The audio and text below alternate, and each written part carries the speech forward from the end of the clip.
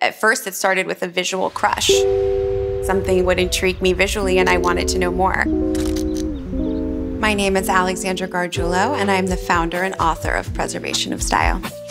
My own personal mantra is really doing everything with style. Beauty is great. Everyone wants to be beautiful. I'm a woman. I want to be beautiful. It's more important to me to, live my life with style. Hey guys, it's Jillian from GoDaddy. I'm here in LA to hang out with Alexandra. She's gonna be walking me around LA and we're gonna be talking about her business. It's a very uncool thing in LA to walk, but I've always loved to walk as a way to blow off steam, as a way to reset the energy. So I sort of made a game with myself that I would Polaroid all of the things that I liked and sort of create a little memento. So this is the Mauritania. Okay. And the Mauritania is a streamlined modern building. So the curves and the rounded edges reflect the idea that the automobile, planes, all of these things were coming into culture, that we're all moving fast paced. The next building we're heading to is the Ravenswood. It was built in 1930 by Max Maltzman, and it's an Art Deco building. So Art Deco buildings really focus on the straight up lines, the rectangular shapes. And flat. This one's very much flat. More flat than the last one. Flat. Art Deco came out of Paris, so the School of Beaux Arts, so you can kind of see those little European, in the curves right Parisian, here. the elegant details, but it's mostly flat, minimalist. This is the Los Angeles Tennis Club. It's a great example of revival architecture in the neighborhood.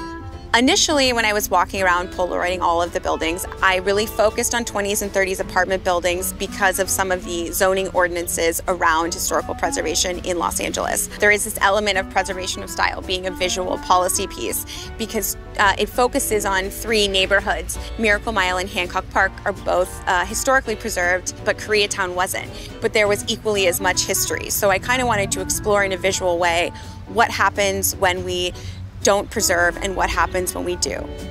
I spent a month just walking the city, and I Polaroided all of the buildings that really inspired me. And from there, as much as I wanted to do a coffee table book of things Alexandra loves around Los Angeles, I needed more of a subject matter. And so at the time, I was studying the legalities of historic preservation. The first step to being practical in a business approach was that I was gonna have to have a website. I'm not technologically savvy, so I wanted to have a website that sort of was simple, stylish, and communicated what I wanted to show. I bought the preservationofstyle.com domain, and then from there, it was suggested that I could build a website. I thought, okay, I should just try this myself. And it was very simple. Oh, it's so bright and airy. This apartment's super special. It has a lot of history. It was shared by Lucille Ball and Desi Arnaz. And it also has a lot of features of the revival, the beams, the arches, and of course, really great views of the city. When you study art history, such an important part in learning the art is learning the why and the history. And it's always a reflection of what's going on in society. I love that we can see the book so in its layout form. Yeah, wow, so this I've is never seen this. some of the Polaroids from Preservation of Style, and then of course the book laid out. So I want to talk a little bit about the marketing piece. You said a big part of your business is building the brand, but then letting people know, the book is ready, this next thing is ready for us. So what marketing tools did you use within the website builder?